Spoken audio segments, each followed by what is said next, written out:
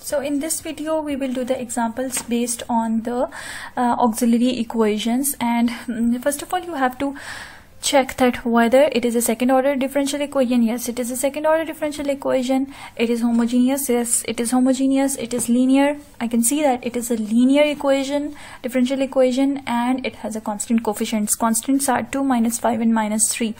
A2 is 2, A1 is -5 and A0 is -3. So with this we can apply this auxiliary equation or characteristic equation to get our solution, to get our complementary general solution. So replace this, because y double dash has the derivative. If y solution is y equals to e to the power mx, then y dash is m into e to the power mx, and y double dash is m square e to the power mx. E to the power mx eventually gets common, so you don't need to write e to the power mx. Just you have to replace y double dash, replace m square in place of y double dash, and y dash has m, and 3 you don't need to write anything with y, so that is equal to 0. So how you can solve it? I think that you can solve it with the factorization. So factorization is, you can divide, make its factors, that is -6. So -6 can be made by -6m plus m -3. That is factorization. Simple rule. 2m m -3 minus 1 m -3 equals to 0.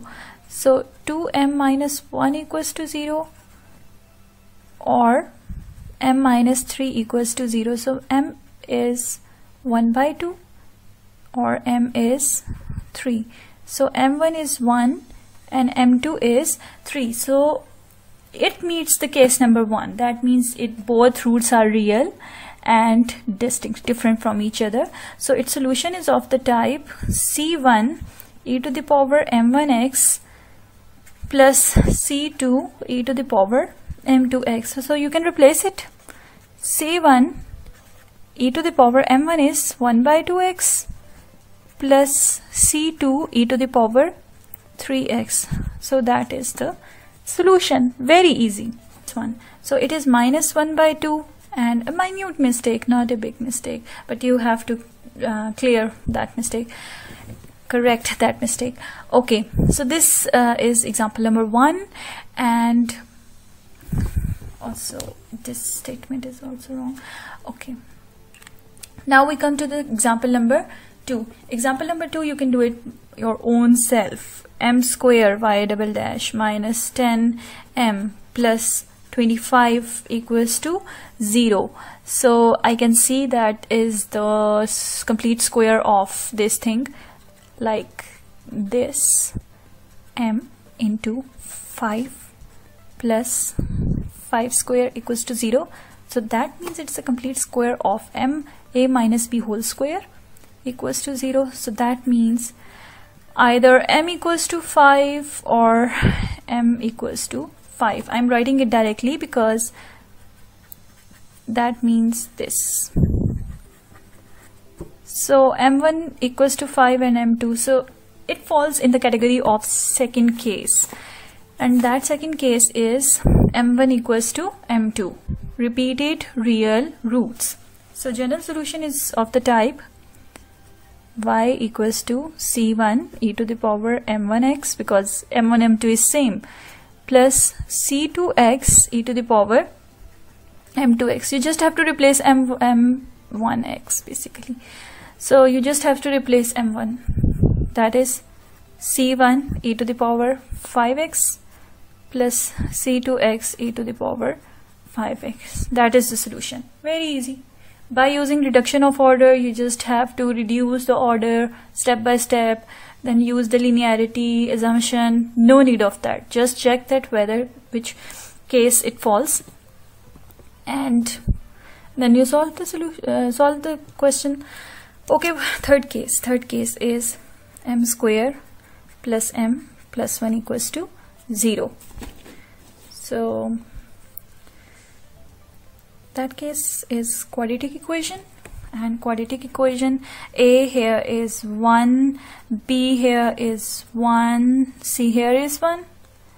So root m is equal to minus b plus minus under root b square minus 4 into a into c divided by 2 into a.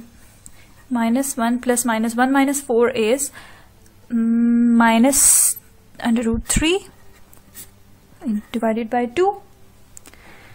So that is equal to minus 1 plus minus 3 under root 3 iota divided by 2. So one root is, it becomes conjugate complex root, sorry.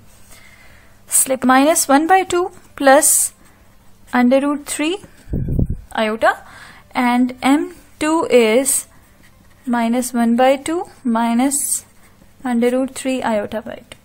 Complex conjugate root, it falls in the category of third case. So yc equals to c1 e to the power alpha. Okay, you can find out alpha here.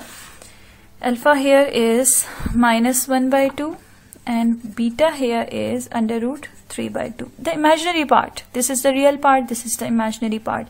So e to the power 1 by 2 x cos of beta x plus c2 e to the power alpha x sine of under root 3 by 2 x.